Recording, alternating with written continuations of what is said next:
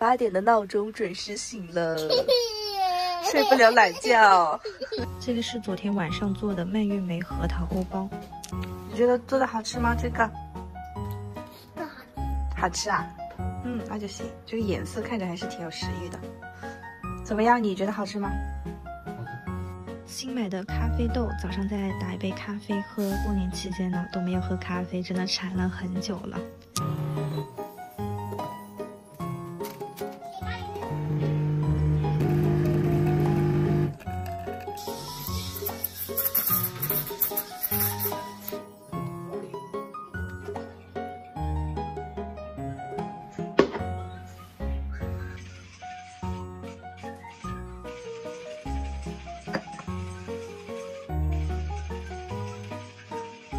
看一下彤彤，爸爸带彤彤在玩什么？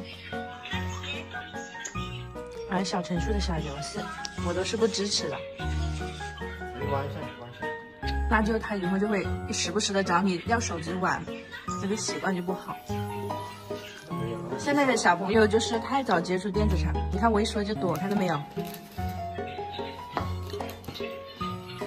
跟大家说，养女儿的话真的是非常幸福的。我今天在这个房间整理啊。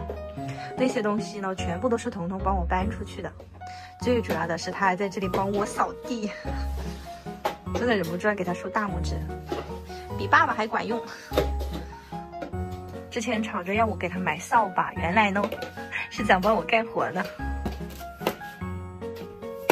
今天下午大家没事呢，那就提前把元宵节的汤圆制作起来。往年的话呢，都是自己制作的。那今年我还特地买了这个研磨机来制作这个黑芝麻馅料。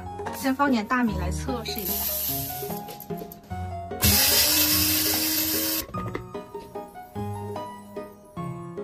100克的熟黑芝麻，加入45克的糖粉，把它倒出来。这个是已经磨好的黑芝麻，其实用绞肉机也可以，但是绞肉机的话颗粒感会更强一点。加入60克的猪油，搅拌均匀就可以了。这个就是已经搅拌均匀之后的样子了。盖上保鲜膜，给它放冰箱冷冻20分钟，等一下再来给它分团。现在来做汤圆皮，这里是300克的糯米粉，然后加入225克的清水，戴上手套给它揉成团。如果说面团比较干的话呢，可以适量加一点清水。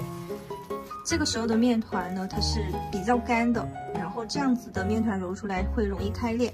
我们可以多一个这样子的步骤，就是取一块面团给它压成饼状，放到热水里呢，大概煮个2到3分钟就可以捞出来了。把烫好的面团呢和之前的面团呢给它混合均匀，一定要趁热去揉哦。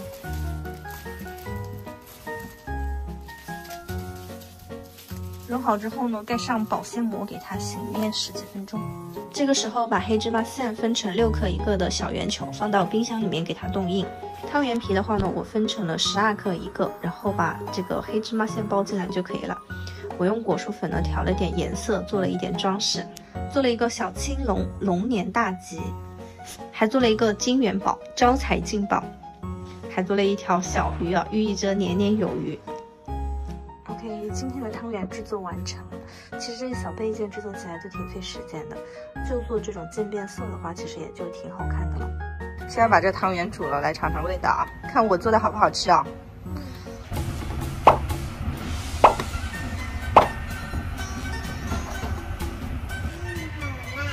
马上就好了，迫不及待了你。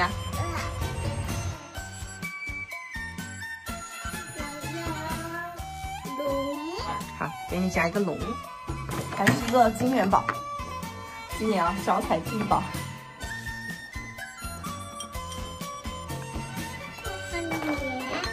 因为做的这个是那种流行的是。